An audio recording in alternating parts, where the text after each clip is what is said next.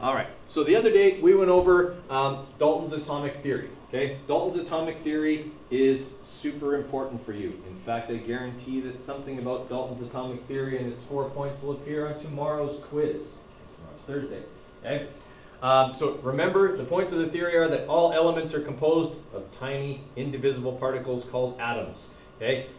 Second point, atoms of the same element are identical, so all oxygen atoms are effectively the same. Okay, we do know that obviously isotopes exist and they may have different numbers of neutrons, but for all intents and purposes, every atom of oxygen is identical. Okay, atoms of any one element are different from those of any other element. Atoms of carbon are different from atoms of iron, or different from atoms of lead. Okay. Third point, atoms of different elements combine with one another in whole number ratios to form compounds. Okay, so remember, you never have a half of an atom in a compound. Okay, it's always like 1 to 1, or 2 to 1, or 3 to 2. It's always going to be whole numbers. You can't have a portion of an atom in a molecule or compound.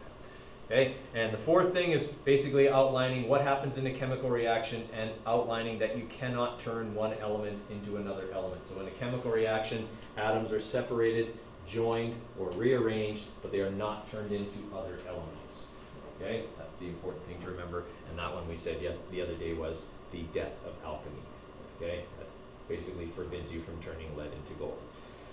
All right, questions on that? Just a quick review of the 4 points. Okay, so once Dalton had outlined his atomic theory, people were generally pretty accepting of it. It seemed to explain the behaviors that they were seeing when they were running their experiments. But the most natural next follow-up question was, okay, great, what does an atom look like? Dalton had no idea. Okay, his answer to that was, well, didn't you read what my points said? They're tiny. I can't see them, and neither can you. We have no idea what they look like. They're like, well, that isn't good enough. Okay, you want us to respect you? Tell us what they look like. So Dalton, being a quick-thinking guy, is like, Earth is a sphere. By the way, if you're a flat Earth person, that's crazy. The Earth is a sphere. It's very round. We know. Okay, the sun is a sphere. The moon is a sphere. Atoms are spheres. Makes good sense. Okay, so he just said atoms are a solid sphere, and everyone's like, all right, well that makes sense. Okay, that explains kind of what we're seeing in our experiments. There's nothing really wrong with that. So okay, let's go with that. Okay? And the solid sphere model persisted longer than any other model we've had, simply because nobody came up with any data that could refute it. Okay? We can't see them. Okay? No experiment said that that wasn't what they were until 1897. A guy named J.J. Thomson is doing experiments with electrochemistry. Okay? Those are the kind of chemical reactions that are used to power batteries and things like that. Okay? So they're chemical reactions that produce electrical currents. They result in the moving of charged particles, in particular electrons. Okay? The solid sphere model could not explain where these charged particles were coming from. Okay? It could explain that in the reactions that were going on, atoms were being rearranged, but it could not account for where these charged particles came from. The general idea was the reaction produces these charged particles. The problem is that if it produced charged particles and they traveled through a wire, the mass of the reactants and products should be different. And it wasn't. Okay? So they were having trouble kind of coming up with a reason for this. So J.J. Thomson said, you know what? Maybe the model's wrong.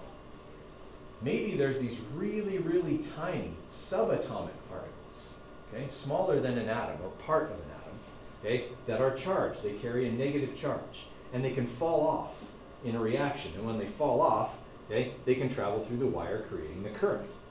I don't really have to change the model too much. I can still say the atom is a solid sphere. The big solid part is positively charged. And then these small negative charges that are running through the wire and making electricity, I'll call electrons, because that makes sense. Electricity, electrons, okay? So he said, I'm going to change the model, and I'm going to call it now the plum pudding model. So an atom is a solid sphere, but lightly or loosely embedded in its surface are small, negatively charged particles called electrons that can fall off in a reaction and produce a current. People are like, that's pretty smart. Okay, we'll go with that. Okay? After that, for the next 50 years, there is nothing but arguing about what the atom looks like, because people are finding new behaviors and new particles all the time. The nuclear age comes in kind of the late 30s and 40s, okay, and people are doing nuclear physics that is discovering all kinds of stuff about the atom. So the model of the atom is constantly changing. Now we discover protons, we discover neutrons, okay, we discover that, you know, atoms can actually be split in half, okay, if we have the right equipment. They can be fused together as well, and the results of that are highly energetic, okay, kaboom, right, whenever we do either one of those. All right, so people are learning a ton about that. So there's a whole bunch of turmoil, okay, in the field of atomic chemistry, because nobody can agree on what the atom looks like. Some people are like, it looks like this, and there's all these different particles stuck in the surface, or maybe there's protons and neutrons, and they're in the middle, and they're the big heavy part, but electrons are really light. But because electrons are negative and protons are positive, they can orbit each other like planets around the sun, because they're opposites, and opposites attract, just like gravity can attract the Earth to the sun. Maybe it works like that. There's all kinds of different ideas, and there's really no way to prove or disprove any of them, okay? Until a guy named Rutherford came along, okay? When Rutherford came along, he was one of the people that supported the idea that an atom has a nucleus, okay? And in the nucleus were going to be your heavy neutron or neutral particle and positive particle. And then the electrons would surround that somehow, probably orbiting. Okay? He was in that kind of camp. He, however, thought that the nucleus would be incredibly small. Right? He wanted to prove that by running an experiment. Okay? And his experiment was ingenious. Okay? What he did is he took a source of alpha particles, kind of like an X-ray machine. Okay? And he pointed it at a piece of really, really thin gold foil. Okay, so you have aluminum foil at home that you use to cook stuff with, right? Okay, that's probably thousands of atoms thick, okay, on its smallest edge. He had a really, really thin piece of gold foil, okay, that would have only been a few atoms thick, okay? And his idea was, if atoms and their nuclei are as small as I think they are, I can shoot these X-rays at the gold foil, and most of the X-rays will go right through, because X-ray particles are really, really small, and they'll be able to fit between the spaces between the atoms. Okay? So his idea was, he'll put the X-ray machine here, he'll surround the gold foil with photographic film. Okay, now, I probably have to explain to you what photographic film is, because you were born after digital cameras were invented. Okay? Cameras used to have this stuff in them called film, okay? And when you would expose the film to light, it would change color. That's why it's called exposure, if you've ever changed that setting on your camera. Okay? It exposed the film, and the film would then change color. So all that would happen here was when an X-ray would hit the film, there would be a spot on the film where it was exposed. Okay? His hypothesis was that basically all the exposure was going to occur behind the film, or behind the foil, sorry, because the X-rays were going to get right through it. Okay? What ended up happening was he got exposures everywhere. Okay? Still, the bulk of them were behind the foil. Okay? Meaning that he was pretty much right. The nuclei are small, there is a nucleus, but it was bigger than he thought because he got a lot of those X-rays getting deflected by the nuclei of the atoms. So what he drew was a picture like this. Okay? He said, here was the situation. Okay? These are my gold atoms. Okay? So all of these circles are the gold atoms, and the little gray dots in the middle are their nuclei. Okay?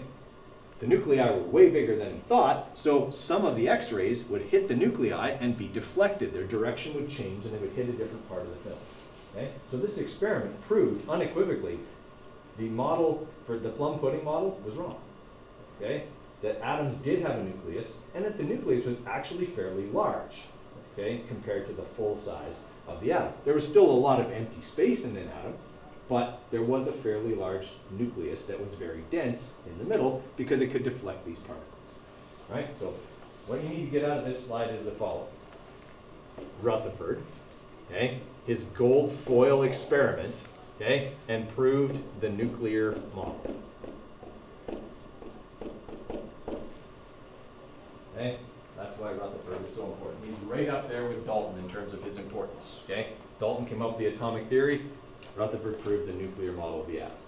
Right. Now, Rutherford, unfortunately, wasn't entirely right. He did prove the model that has the nucleus in it, but he had no idea what the electrons looked like, okay, and how they were arranged. Rutherford's model looked like this, that every electron had its own orbit, and all the orbits were equally offset from each other, so that the electrons couldn't run into each other. They were all equidistant from the nucleus.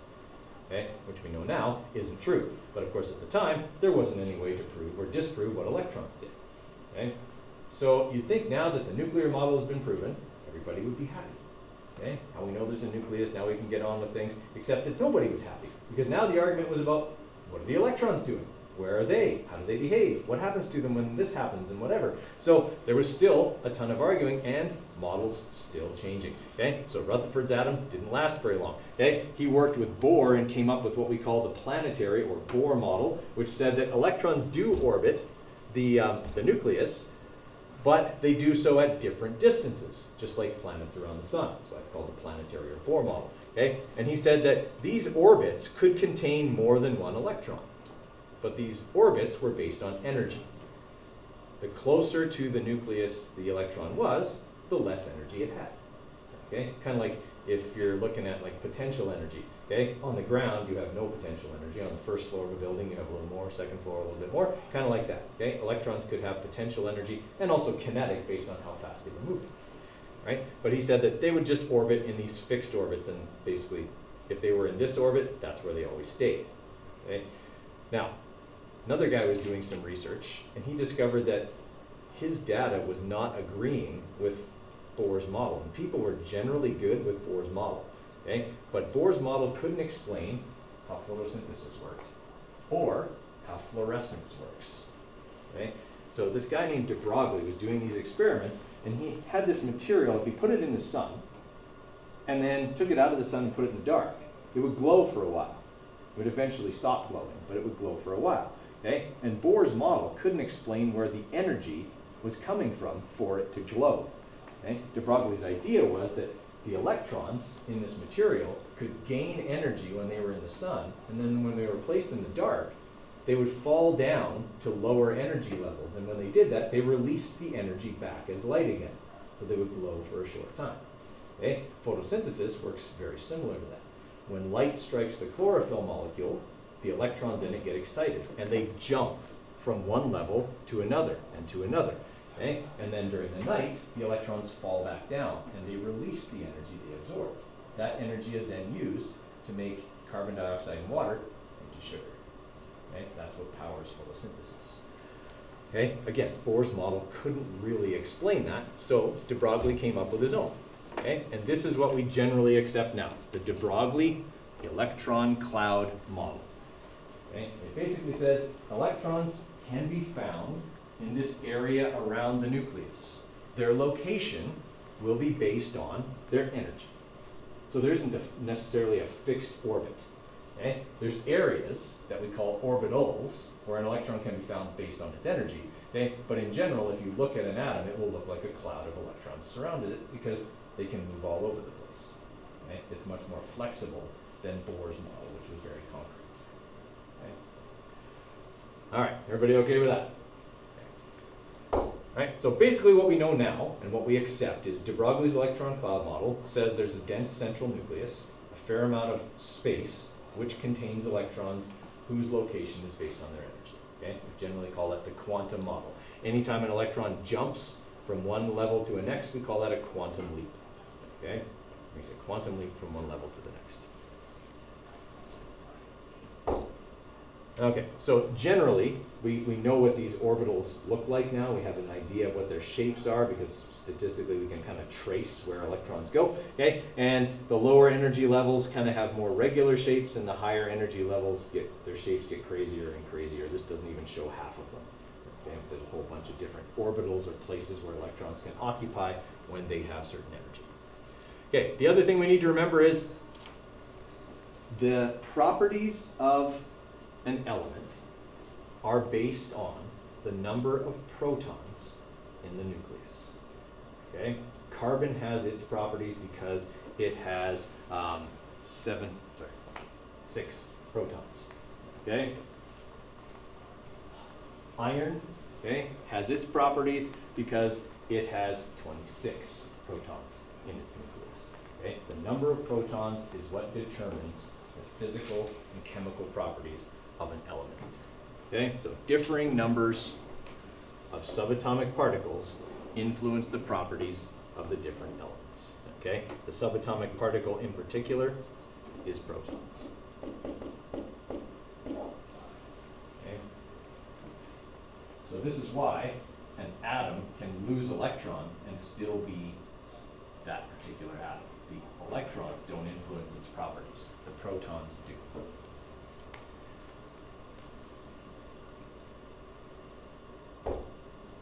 All right, so on the first page of the chemistry workbook package, there are 12 questions. Okay? They all have to do with the material we've just covered. So what I'd like you to do is open up that file, make sure you've made a copy for yourself, okay? And you can just type the answers into the workbook, and I'm going to give you about, let's say, a half an hour, okay, to work on that, and then we'll go through them together. Okay, so half an hour to answer, okay, these questions here. I can't obviously show them all at the same time, so you'll need to open that workbook package. Maybe I'll just open it up here. All right, so those are the 12 questions you're going to be working on, okay? Complete sentences, okay? The more effort you put into it, the better off you'll be tomorrow when you have a quiz on this material. All right, so for question number 1 here, the idea of the atom was first proposed by whom? Democritus, right, okay? And his idea was rejected at that time because the Greeks thought everything was made of elements. right, the 4 elements, yeah. They had a more logical idea that fit better with their understanding, so his idea was rejected. Okay, for question number 2, what elements did the Greeks believe all matter was made out of? Well, the 4 elements were? Fire, water, earth, and air, right. Okay, why was that a logical conclusion at the time? Because they were explained that way. Okay, we talked about how lava was some parts earth, some parts fire, and some parts water yesterday, how steam was fire, water, and air. Okay, it just made sense. Okay, it was logical, so they did that. All right, during the Middle Ages, a group of people inadvertently did a lot of work to develop the science of chemistry. Who were they? The alchemists. The alchemists, and what were they trying to do? Turn lead into gold. Yeah, they're trying to get rich, turn lead into gold, make the elixir of life, basically do things we now know are chemically and physically impossible. Okay. All right, late 1700s, okay, a man used the data from many experiments on matter to develop an idea on the structure of matter. Okay, who was he?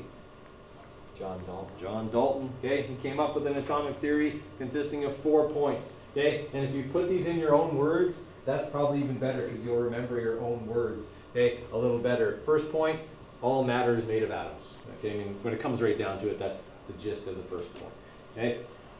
Second point, okay, atoms of the same element are identical, atoms of different elements are different, okay. Third point, atoms can combine in whole number ratios to form compounds. Okay. Fourth point, atoms can be separated, joined, or rearranged in a chemical reaction, but not turned into other elements. Okay, those are your 4 points. All right, for number 5, looking at this theory now, what things do you know of that can prove some of his ideas wrong? He thought atoms were indivisible. Right, he thought atoms were indivisible. I mean, for all intents and purposes, they still are. I mean, we know we can split some atoms, right? Generally, though, we don't split most atoms. Right? There are some that are big and unstable, and so they're much easier to break. Okay, so those ones we would split. Right? We also know now of radioactivity. Okay? And radioactivity is the spontaneous decay of atoms, which means they actually split slowly on their own. Okay? Really, all nuclear fission is the acceleration of a process that's already going on. Okay? Uranium-238 is already radioactive. Okay? It's already breaking down slowly on its own. We just make it go faster. Okay? Now, of course, the discovery of radioactivity was pretty important. Okay? Unfortunately, it also meant that the scientists who studied it initially didn't have very long lives, okay, or careers, okay, or anything like that. Like Mary Curie would have been an example. Okay? She died, I think, in her 30s, okay, something like that. I mean, Henri Becquerel, who discovered like X-rays and things like that, he died very young as well, and his desk is still in a museum, and it is still radioactive, okay? Because he had all these special rocks in there, okay? One of the things he was studying, and of course he'd sit at his desk and go home sick every day, not knowing why, okay? I mean, he probably glowed in the dark. Okay? We didn't know, right? He couldn't see the radiation. People would say, man, I'm sick all the time. I don't know what's wrong with me. Okay, we know better now, obviously. Okay, what's another thing? Sorry. We had the indivisible thing, okay? What else? The solid sphere model. Okay, yeah, we know his model isn't good anymore, but if we're just talking about the points of his theory, he says in the second one that all elements of this, or sorry, all atoms of the same element are identical. Is that necessarily true? No, they all have the same number of protons, but they don't all have the same number of neutrons, okay? There are isotopes out there, okay, that will have different numbers of neutrons, so those atoms will be slightly different, okay? One of them would be carbon-14. How many people have heard of carbon dating? Process that archaeologists use to radioactively date how old something is, okay? And what they do is they simply look at the ratio of normal carbon to carbon-14 and the material that carbon-14 breaks down into, okay? Because carbon-14 is actually a radioactive isotope of normal carbon, okay? It's not something that would ever hurt you, but it does break down at a very predictable and measurable rate. So all they do is look at the amount of carbon and the amount of carbon-14 byproducts in a material, and they can figure out when it was made, okay, and things like that. So we do know that they're not necessarily all absolutely identical. They're identical for all intents and purposes. Okay, for number 6, describe in your own words the models of the atom discussed here. Brief explanation as to why each was rejected. So the first one was the solid sphere model, okay, but it ended up being rejected because it couldn't explain what? It couldn't explain electricity and electrons, okay. Plum pudding model came along, but it eventually got rejected because we discovered protons. Yeah, and then there were a bunch of other models kind of in the middle that didn't work. Rutherford's model didn't say what the electrons did properly. Okay? Bohr's model was essentially correct, but didn't really explain how electrons can jump to different levels. So we ended up with the electron cloud model, which not only has the nucleus, but also has a way to account for the movement of electrons and things like that. Okay? All right, for number 7, as our knowledge increased, we discovered the atom had smaller and smaller parts. Name these parts, describe them, and tell where they are located. Okay, so what are the 3 parts? Protons, neutrons, electrons. Where do I find electrons? On the outside. On the outside, so or in the cloud, we could even say. Okay, where do I find protons? Nucleus. Neutrons? Nucleus. Okay, so guys, spoiler alert, every unit exam, I ask a question just like this, and basically I say, draw me an atom of whatever, okay? And I just pick one at random, okay? So let's just say that I'm picking lithium, okay? An atom of lithium, just because it's nice and small and we can draw it quickly, right? How many protons does lithium have? 3. How do I know that? Right, the atomic number is the number of protons, okay? So I know that a lithium atom has 3 protons in it.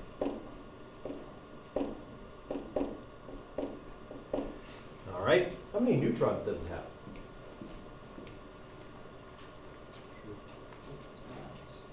You have to use its mass to get it, yes. Okay, so here's the trick, in case you didn't know this, and you might not all have known this. Okay, to calculate the number of neutrons, okay, we take the atomic mass and we subtract the atomic number. And then there'll be some rounding that'll be involved. Okay, because when I take this for lithium, I'm taking 6.94 and I'm subtracting 3. Well, 6.94 minus 3 is 3.94. Well, I can't have 3.94 electrons. How many electrons do I have? 4. Yeah. Okay. So there are, sorry, not electrons, neutrons, sorry. Okay, so I'm just going to put 4 neutrons here. Okay, so now I've got the nucleus drawn. Okay, and then how many electrons are there going to be? How many? 3. Always electrons and protons have to be the same. Otherwise, the atom would not be electrically neutral. Right. Okay. So I would just draw a cloud and go 1, 2, 3. Done. Okay. There's my model. Okay. I've accounted for the fact that this is the electron cloud. I might even go cloud just to be perfectly clear. Okay. Maybe I'd put a legend beside it just so there wasn't any confusion. The dashes are negatives. That's electrons. The positives are protons. The blanks are neutral. Okay. Something like that. But I ask that every single time I do the unit exam in this course. I have no intention of changing that. Number 8. If I have 1 cubic centimeter of lead, in fact, let's not even say 1 cubic centimeter of lead. Let's say I have 10 atoms of lead. Not that I'd ever be able to even measure 10 atoms, because that'd be so small. Okay, and I have 10 atoms of carbon. Okay, the 10 atoms of lead are going to be way heavier. Why? Their atomic number is way bigger. Yeah, the atomic number is way bigger, which simply means lead atoms have more stuff in them. Okay, they have more neutrons, they have more protons, so they are heavier. Okay, it's again back to the number of protons influences your properties. Well, the more protons you have, the heavier you're going to be. All right, number 9, nuclear reactors use atoms with very large nuclei, like uranium-237, which has 237 particles, okay, in its nucleus for fission, which is splitting of the atom. Okay, why wouldn't they use smaller, less dangerous atoms like lithium, which only has 7 particles? Larger atoms are easier to split. Larger atoms are easier to split. Larger atoms also have. Sorry. Oh, go ahead. I was just gonna say they have more like mass or let off more energy. They have more energy because they have more mass. Okay, it's easier to get a chain reaction going when you're breaking a big atom into small pieces than when you're breaking a small atom into small pieces. Okay, so yeah, nuclear reactors are going to do that. Okay, for sure. Now, how do they do that? Okay, well, nuclear reactors work like this. They basically have a particle gun, okay, that shoots like free neutrons and things like that at fuel rods. Okay, so fuel rods are exactly like they sound. They're a big metal rod covered in fuel pellets. Okay, the fuel pellets are made of enriched uranium. Okay, when they're lowered into the path of the particle gun, okay, the particle gun shoots the particles out, they hit the atoms of uranium, the uranium starts to split, okay, causes a chain reaction. Well, in a reactor, we don't want that. We don't want the chain reaction to happen. Okay, we just want some of the atoms to break, okay, and we can control that by controlling how much of the rod is exposed to the particle gun. Right? So if we're, let's say, in a place in the summertime where it's hot, like let's say you're in Arizona, okay, and everybody's running their air conditioner because it's it's 50 degrees outside. Okay, if they have a nuclear power plant, they're going to expose more of the rod to get more energy released. Okay, a nuclear power plant really just uses steam. Okay, the nuclear power here just makes water hot enough to turn it into steam, and steam turns a turbine, which generates electricity. Okay, it's not actually the nuclear reaction that directly generates electricity. Okay, when they want to slow the reaction down, then they pull more of the rods out, or they flood the reactor with more water.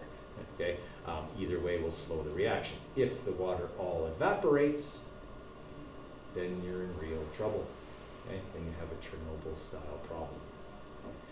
All right, so that's how a nuclear reactor works. It's very controlled. Okay, the more of the rod we expose, the more power we can generate, the more heat we make. Okay, a nuclear bomb, on the other hand, we want the reaction to go crazy.